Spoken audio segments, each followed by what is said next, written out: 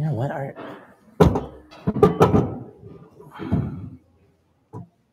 It's over here today. Change it up a little bit.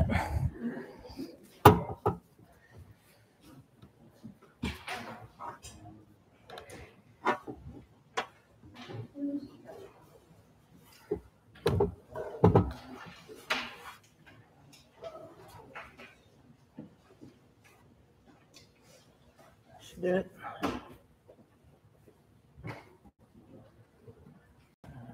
Right.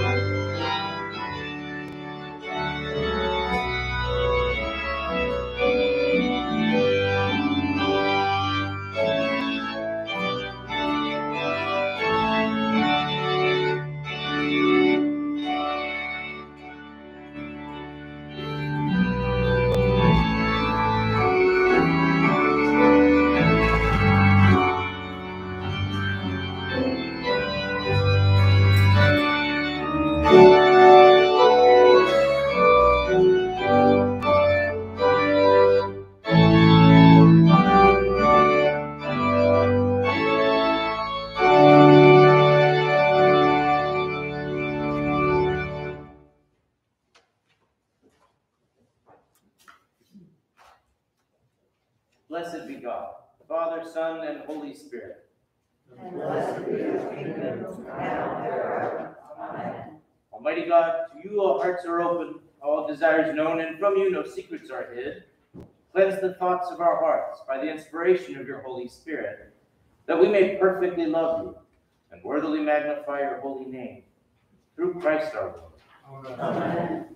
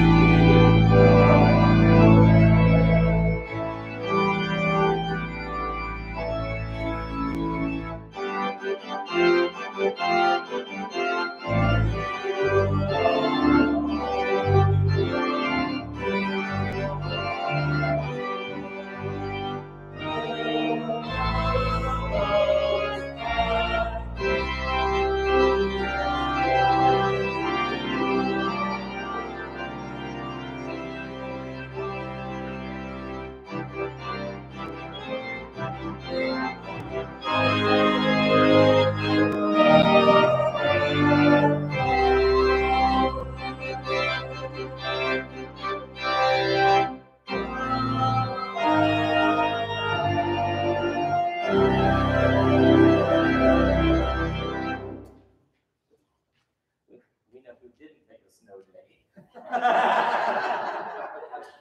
The Lord be with you. And also with you. Let us pray. Father in heaven, who at the baptism of Jesus in the river Jordan proclaimed him your beloved Son and anointed him with the Holy Spirit, grant that all who are baptized into his name may keep the covenant they have made and boldly confess him as Lord and Savior, who with you and the Holy Spirit lives and reigns, one God, in glory everlasting. Amen. Please be seated for the readings.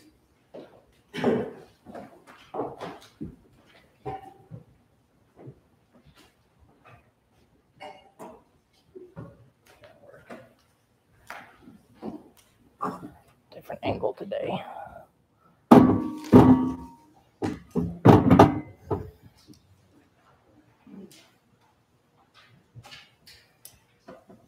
A reading from the prophet Isaiah. Thus says the Lord, who created you, O Jacob, he who formed you, O Israel. Do not fear, for I have redeemed you. I have called you by name, you are mine. When you pass through the waters, I will be with you, and through the rivers, they shall not overwhelm you. When you walk through fire, you shall not be burned, and the flame shall not consume you. For I am the Lord your God, the Holy One of Israel, your Savior.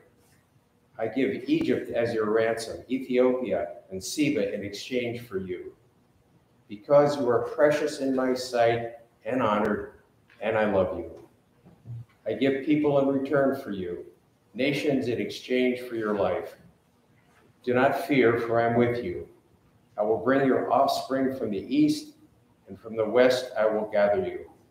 I will say to the north, give them up, and to the south, do not withhold. Bring my sons from far away and my daughters from the end of the earth.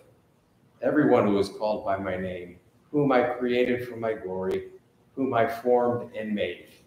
The word of the Lord. Thanks be to God.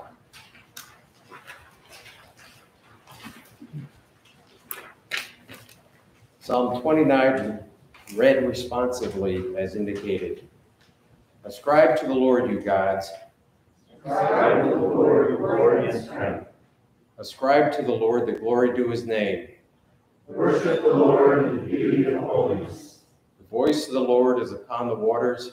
The God of glory thunders. The Lord is upon the mighty waters. The voice of the Lord is a powerful voice. The voice of the Lord is the voice of thunder. The voice of the Lord breaks the cedar trees. The Lord breaks the cedars of Lebanon. He makes Lebanon skip like a calf. And Mount Hermon like a wild ox. The voice of the Lord splits the flames of fire. The voice of the Lord shakes the wilderness. The Lord shakes the wilderness of Kadesh. The voice of the Lord makes the oak trees writhe. And strips the forest bare. And the temple of the Lord. All are crying glory. The Lord sits enthroned above the flood. The Lord sits enthroned as king forevermore. The Lord shall give strength to his people. The Lord shall give his people a blessing of peace.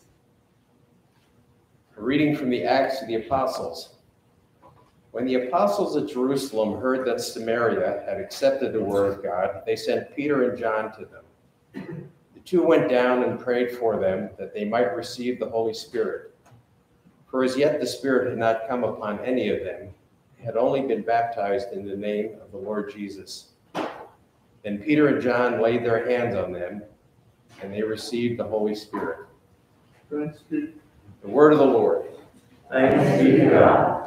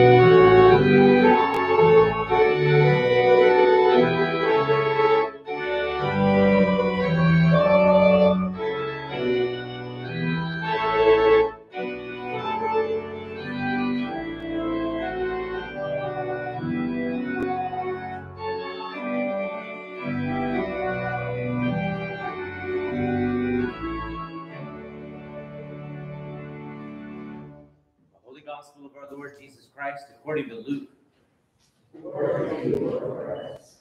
As the people were filled with expectation, and all were questioning in their hearts concerning John, whether he might be the Messiah, John answered all of them by saying, I baptize you with water, but one who is more powerful than I is coming.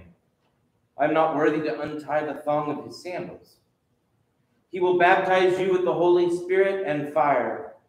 His winnowing fork is in his hand to clear his threshing floor and to gather the wheat into his granary.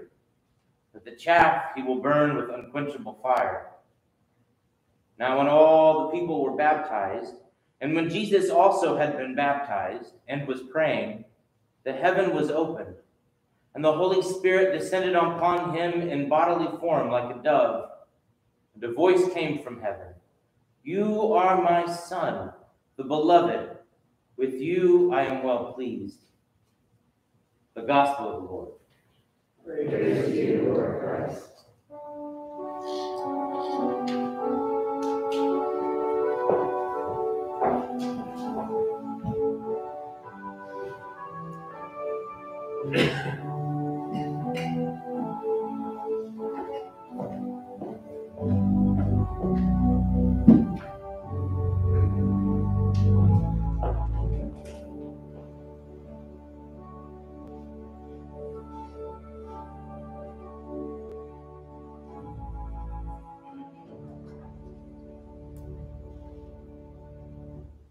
Speak in the name of God, Father, Son, and Holy Spirit.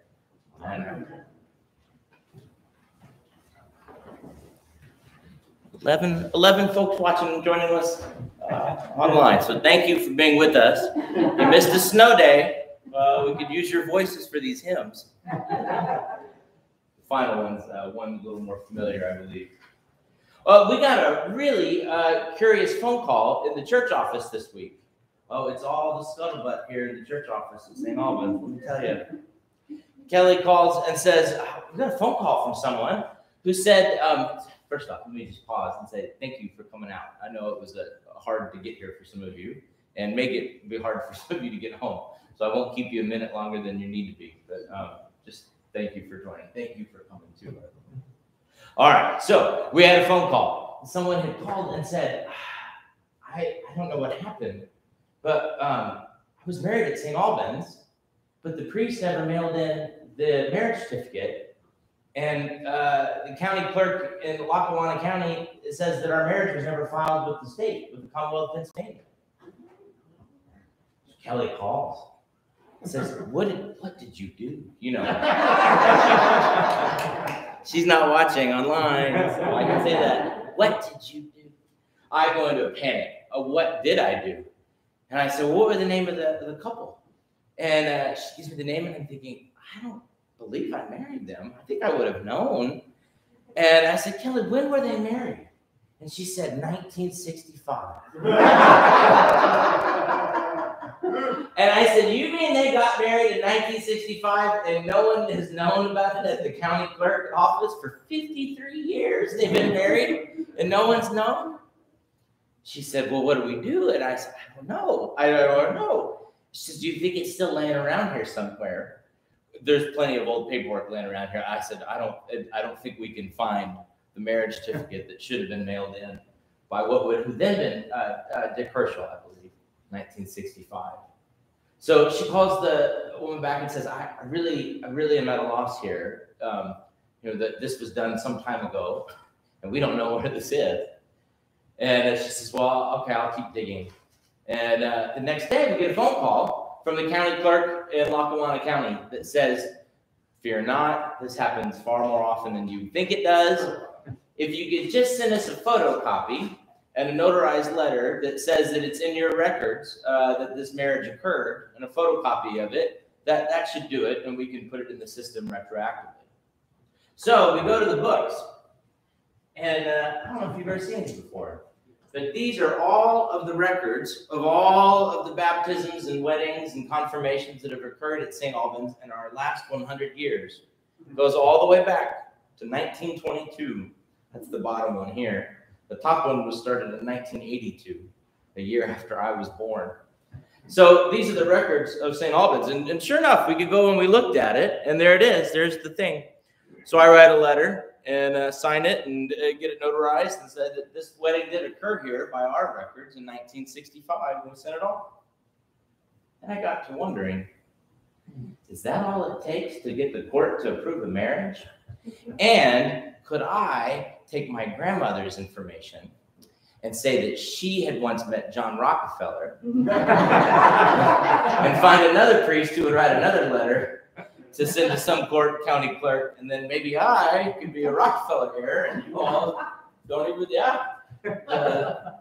had us thinking quite a bit. The books, you hear, weren't put away for very long.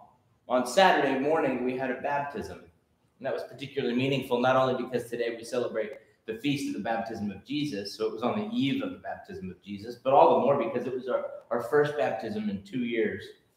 There are several families who have them kind of in waiting, but they want to do it at a time when we can all gather together and their children can gather together safely, just like we used to, with all the kids around the font. They want that for their children. So we wait a little bit longer. This family was referred to us, a friend of Kelly's. They don't live nearby, all that close. They're not Episcopalian. They made it clear they weren't church shopping necessarily, but this was something important to them. So we gathered, 6 of them, 2 godparents, godparent, the couple, their little boy, Hunter, me, and a whole host of folks on Zoom that were watching. We baptized that child. And it was remarkable. And we stood there afterwards and we took photos. One with the godparents. Okay, now one with the parents, and now one with the parents and the priest. Now one with the godparents and the parents and the priest. Oh, don't forget the baby. Put the baby in now. Let's get one in. We took these photos, and then before they left, I invited them over, had them sign the book. And then they went about their day. Sidney and Stuart came in and helped clean things back up. But for a moment in the life of this church and in the life of that child, we recorded that one time, God descended upon St. Albans in Newtown Square and came upon a child named Hunter James and adopted him as his own, guaranteeing him life unending and unshakable love. Not a bad way to spend a Saturday morning. The gospel lesson that we have this morning is Luke's version of the baptism story. And it's a story that should be familiar to you by now. John is out in the wilderness, which is to say the desert near down where the Jordan River gets close to the Dead Sea. It's sort of anchored on both sides, one by Jericho and the other by Mount Nebo. Sort of the history of our Old Testament faith. In Deuteronomy, the land of milk and honey, Jesus is coming there to meet John, to gather with the crowds and be baptized. And people are coming looking to see if John maybe is the Messiah. The crowds were filled with expectation, Luke says. And Luke is very clear, no, I baptize you with water. The one who is coming will baptize you with fire and the Holy Spirit. A sort of precursor, a hint at what will come at Pentecost. And Jesus is among the crowd, and Jesus is baptized. And the heavens open. The dove descends, and a voice from God says, "This is my Son, beloved, with whom I am well pleased." It's interesting that this story makes all 4 Gospels. That's actually a little more rare than you would think. Most Gospels sort of admit one thing or another. Mark's version of this is sort of quintessential Mark. It's very short. It reads like 2 or 3 text messages. That's about the length. How was the baptism? Fine. And we call that the Gospel of Mark. Luke's version is a little curious. I told you last week we should always be suspicious when the lectionary cuts out a few sentences, cuts out a few verses, and this gospel lessons are different. There's a few verses that are missing. It says that John is down there with Jesus, and that John, this is one of the things that irritates Herod, and one of the reasons why Herod executes John. And then Jesus is baptized in the River Jordan. The way that Luke writes it, we're not entirely sure, or at least the door is left open for the idea that maybe John wasn't there to baptize Jesus. but we can play with that another day. For his part, John's gospel tells all of the details except for the actual baptism itself. You have John the Baptist, you have Jesus, you have the voice, the dove, you have all of it. There's actually no mention of the baptism. It's just sort of inferred. But suffice it to say, all four Gospels tell the same story, which tells us that this is important. It tells us, not too dissimilarly from what we do in that register, that there was a moment in time which captured the imagination of all four Gospel writers, a moment of initiation for the one who was and is to come. And here we pause a little bit and open this up theologically, because it helps us understand what comes next in the next few weeks to come. Jesus, we can say, it is this story in which Jesus learns his own true divine identity. It has been given to us, of course, certainly to Mary in the message of the angel Gabriel, and hinted at in other parts, at least in Luke's gospel, hinted at in other parts when Jesus is 12 years old and he's in the temple and they can't find him. And he says, well, surely you knew to look for me in my Father's house. But, 12-year-olds are funny characters. There's this moment, however, at which a 30-year-old stands in the River Jordan, and before a crowd, the heavens are opened, and a dove descends, and a voice says, "This is my Son, the beloved, with whom I am well pleased." And from then on out, Jesus knows fully who he is and can say, as he does continually in John's gospel, "The Father and I are one." But that's the theology. Most of what I find when I read this text is the joy that is present in between the Father and the Son. God in the heavens is so delighted by this moment that he is willing to pop through the curtain, so to speak, to rip open the sky and to speak down in ways that God doesn't do anymore. To speak down and say, "This is my Son, my beloved, with whom I am well pleased." I am so overjoyed, I just had to let you know. And that joy makes for a moment that endures. It endures forever. It radiates out. It radiates out in the sense that we get to remember that every year in this place, at the feast of the baptism of Jesus.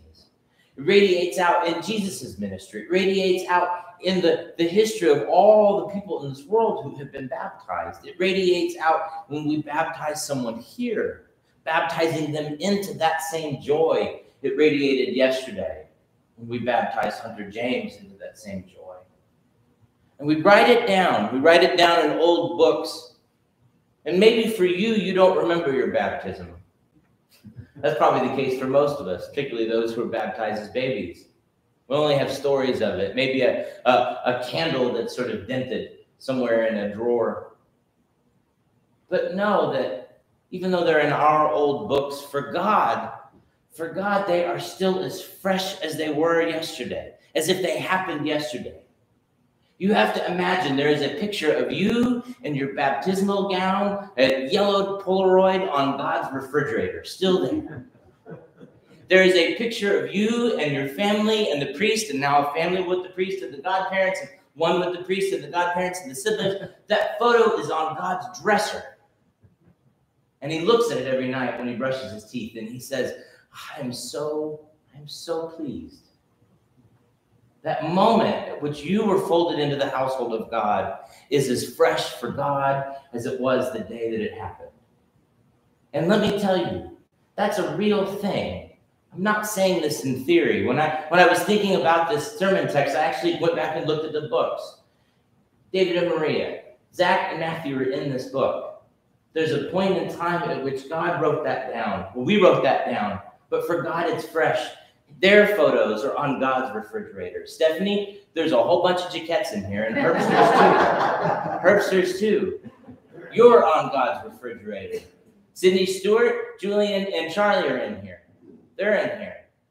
Bonnie and Ed, so too did I find Peter and Laura. They're in this book. I'm looking on this side. I don't think anybody's made the book on this side yet. Lori, you're watching online. You're in this one. You're in this one right here. There was a moment in time in which God descended upon all of you. We wrote that down, and it sits in a yellowed book in our office. But for God, that moment was just as fresh, and still is just as fresh as if it happened yesterday. If we treat that moment like it was something that occurred in the past, then we are prone to forget the joy that God still has, that for God is still fresh. We will be prone to forget the vows that we made or were made on our behalf that day. But if we see them as something new in living, and if we live into those moments like Jesus does, as the beginning of life anew, then our baptisms are not just a moment, they are a mandate. Not just a moment, but a mandate. A lifetime of joy undergirded by the vows that we made, that each of you made, or were made on our behalf. Won't you stand?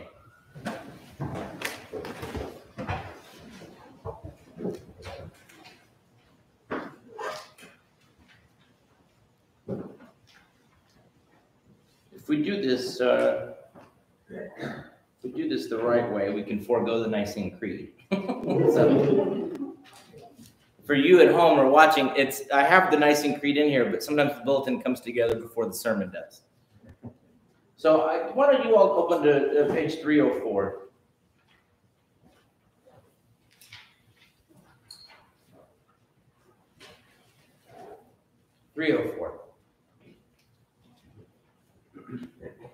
Do you believe in God the Father? I believe in God the Father Almighty, creator of heaven and earth. Do you believe in Jesus Christ, the Son of God? I believe in Jesus Christ, his only Son, our Lord. He was conceived by the power of the Holy Spirit and born of the Virgin Mary. He suffered under Pontius Pilate, was crucified, died, and buried. He descended to the dead. On the third day he rose again. He ascended into heaven and is seated at the right hand of the Father. He will come again to judge the living and the dead. Do you believe in God, the Holy Spirit? I believe in the Holy Spirit, the Holy Catholic Church, the communion of saints, the forgiveness of sins, the resurrection of the body, and the life everlasting.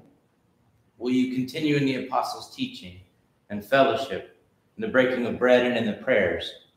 I will, with God's help. Will you persevere in resisting evil, and whenever you fall into sin, repent and return to the Lord? I will, with God's help. Will you proclaim by word and example the good news of God in Christ? I will, with God's help. Will you seek and serve Christ in all persons, loving your neighbor as yourself? I will, with God's help. Will you strive for justice and peace among all people and respect the dignity of every human being? I will, with God's help. Let us pray. All praise and thanks to you, most merciful Father, for adopting us as your own children, for incorporating us into your holy church, and for making us worthy to share in the inheritance of the saints in light. May the vows we make this day be as fresh as they were at the day of our baptism, and may the joy that you continue to hold for each of us be made anew in us this day. Amen. Amen.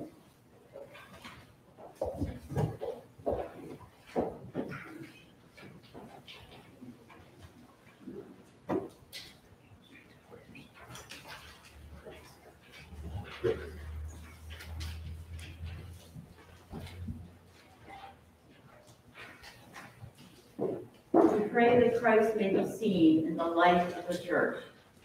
You have called us into the family of those who are the children of God. May your love for our brothers and sisters in Christ be strengthened by your grace. Jesus, Lord of the church, Your mercy hear us. you have called us to be a temple where the Holy Spirit can dwell.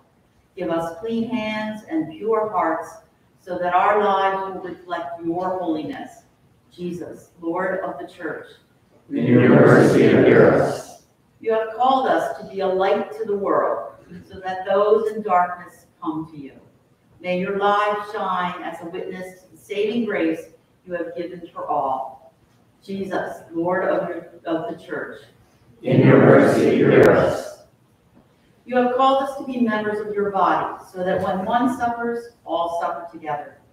We ask for your comfort and healing power to bring hope to those in distress, remembering especially Lane, Sam, Sue, Jay, Jane, Jim, Paul, Mike, Lisa, Kevin, Mary Jane, Mary Lou, Lauren, Jane, Richard, Noel, Stephen, Gary, Sarah, Linda, Lisa, Millie, Robert, Ryan, Sarah, Kim, Martha, Alexa, Holly, Doug, Matt, Ed, Tom, Marianne, Alan, Robbie, Fred, Barbara, William, Suzanne, Debbie, and those whose names we now offer silently and aloud.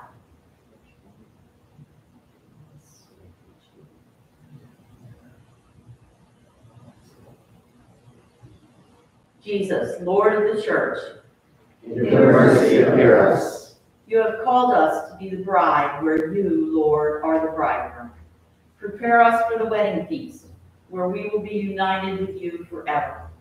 We pray for those who have gone before us, remembering especially they and the 12 Philadelphians who died this week in a row house fire. Jesus, Lord of the church. In your mercy, hear us. Jesus, Lord of the church, you have called us into fellowship with all your saints. We unite our prayers with theirs and ask for grace to serve you with joy where you live and reign with the Father and the Holy Spirit, one God, now and for all eternity. Amen. Now let us confess our sins against God and our neighbor.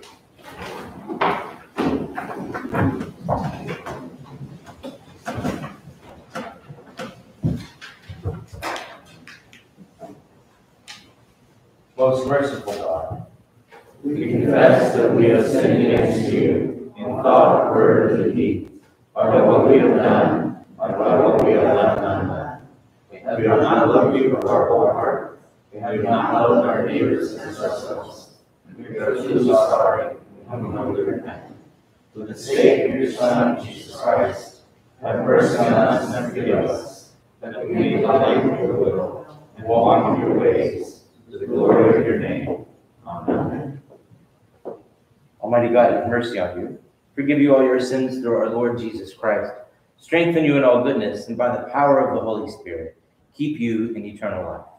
Amen. And the peace of the Lord be always with you. And also with you.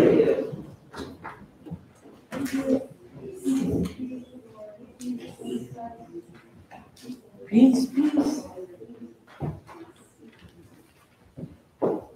Peace. Good morning. Good morning. No snow day for you, let me tell you. We're glad you're here. Obviously, there's no coffee hour just for another few weeks. The guidance that we had set in place last week was sort of ratified by the bishop later in the week. So that'll be off probably through January, definitely through January, and probably into February, just depending on how things go. But of course, I can't tell you how that'll work out. But let me say that this is a season of new resolutions, New Year's resolutions, right? So a season of new beginnings.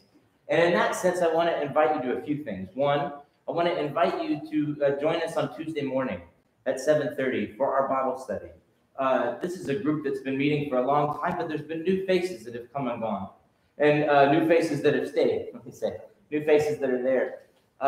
It's not a group that is there to impress each other with how much we know about what we're reading, but rather to enjoy each other's company and to see what the text has to tell us. The conversation is always worthwhile. It's just an hour that anchors my week now, and I'm not a morning person, so let me tell you, that says something. But I had learned that I can roll out of bed pretty close to 7:30 and make a cup of coffee and be there on camera and have a wonderful opportunity to grow with all of you. So I invite you to that. It's a lot of fun, 7:30 in the morning on Tuesday, every Tuesday. Even the Tuesdays you think we would take a day off, right, Ed? The second thing is our Wednesday evening Holy Eucharist. We took a little bit of a pause through the holidays, but we're back. So I invite you to that. It's a wonderful way to punctuate your week. We meet in here Wednesday at 5:30, somewhere between 4 and 12 of us. And it's just a really nice, intimate, casual celebration of the Holy Eucharist, a reminder of God's presence in our week. So I invite you to that too. Tuesdays at 7:30, Wednesdays at 5:30. Everything we do in this church, but especially on Sunday morning, requires a set of volunteers. We call those guilds typically. So we have an ushers guild, and a flower guild, and an altar guild. But there's about 7 of them. Ushers, intercessors, readers, flower guild, altar guild, choir, acolytes. That's 7. A lot of times at St. Albans, things just sort of come together. They tend to work themselves out, even if we have folks signed up or we can't schedule folks. But we've noticed since we've been back in person is that's not always the case. That sometimes we're missing people. And so let me just say, this is a wonderful time to take on a new ministry on our corporate worship together. Whether you want to read or sing in the choir, or you want to acolyte or be an usher, we could really use your help.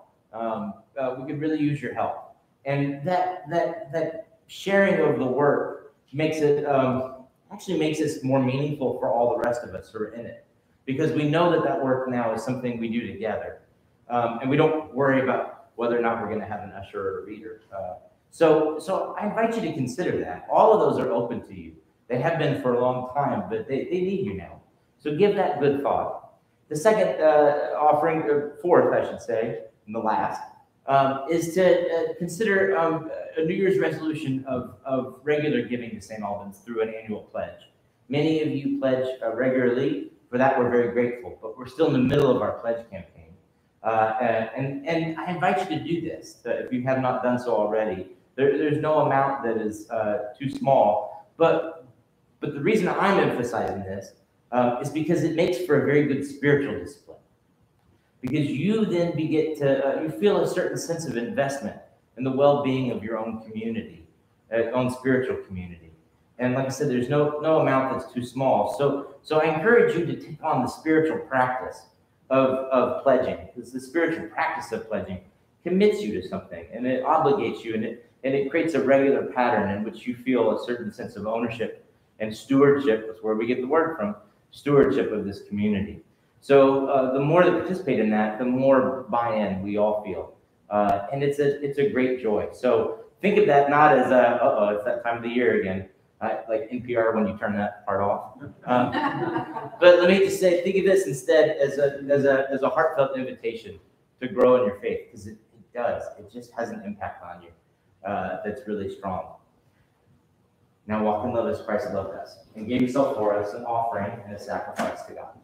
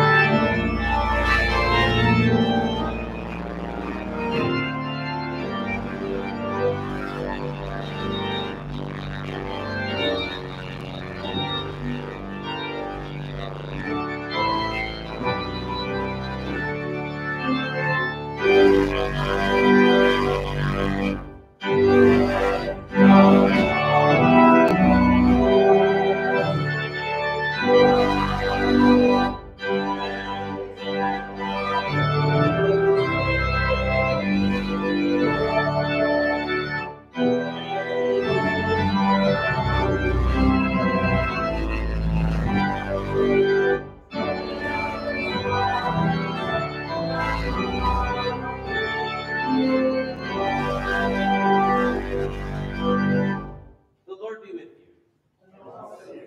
Lift up your hearts. Let us give thanks to the Lord our God. God of all power, ruler of the universe, you are worthy of glory and praise. At your command, all things came to be. The vast expanse of interstellar space, galaxies, suns, the planets in their courses, and this fragile earth, our island home. By your will they were created and animated. From the primal elements you brought forth the human race, and blessed us with memory, reason, and skill. You made us the rulers of creation. But we turned against you and betrayed your trust, and we turned against one another. Have mercy, Lord, for we are sinners in your sight. Again and again you called us to return. Through prophets and sages you revealed your righteous law, and in the fullness of time you sent your only Son, born of a woman, to fulfill your law and to open for us the way of freedom and peace. By his blood he reconciled us. By his wounds we are healed. Therefore we praise you, joining with the heavenly chorus, with prophets, apostles, and martyrs, with all those in every generation who have looked to you in hope, to proclaim with them your glory and their unending hymn.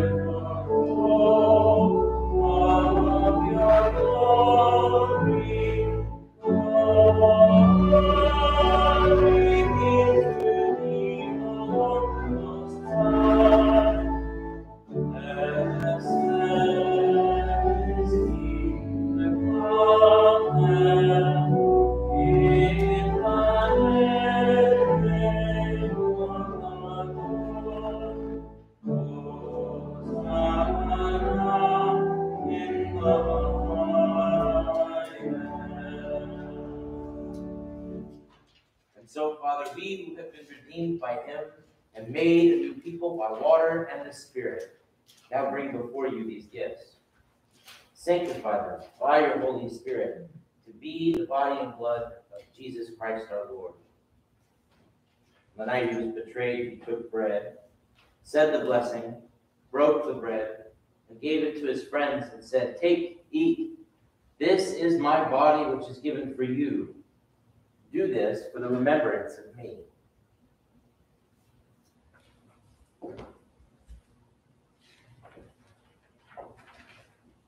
After supper, he took the cup of wine, gave thanks, and said, "Drink this, all of you. This is my blood of the new covenant, which is shed for you and for many, for the forgiveness of sins. Whenever you drink it, do this for the remembrance of me."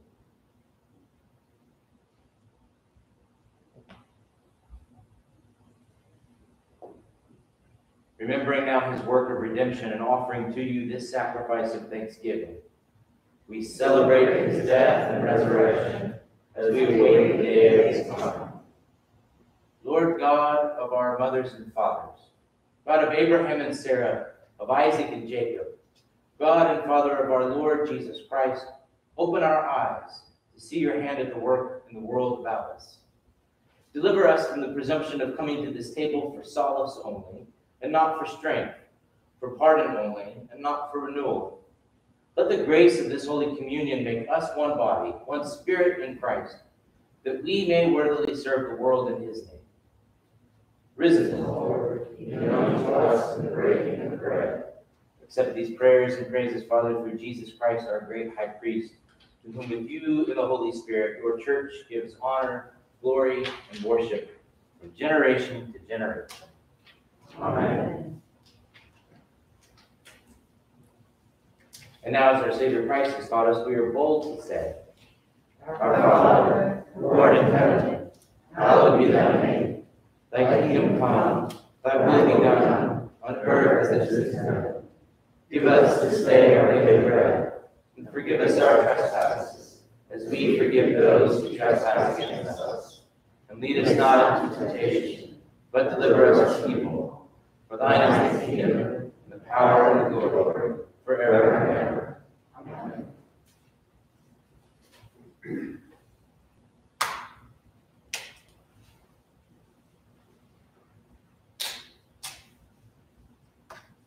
Hallelujah.